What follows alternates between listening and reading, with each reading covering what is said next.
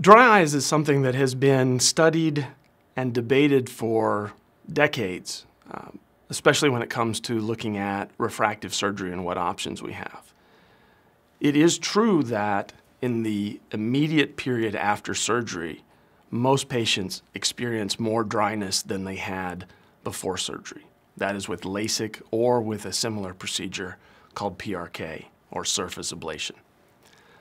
But what we have found is that the vast majority of patients return to their baseline level within 6 to 12 months, even if they're the slow healers. Most patients return to their baseline level within the first 1 to 2 months. Having severe dry eye that is not manageable medically may preclude you from LASIK. It may push you to being a better candidate for a different type of surgery. But we do have many things we can use now to manage and improve dry eye treatments. One of the parts of the initial consultation is to determine whether or not you have dry eye, how severe it is, and whether or not we need to initiate treatment prior to doing surgery on you.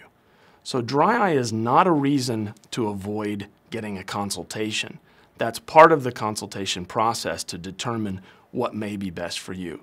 And for many, many patients, even with some dry eye symptoms, which is very common in the Los Angeles area, we can still do safe, effective treatment and not increase your problems with dry eyes afterwards.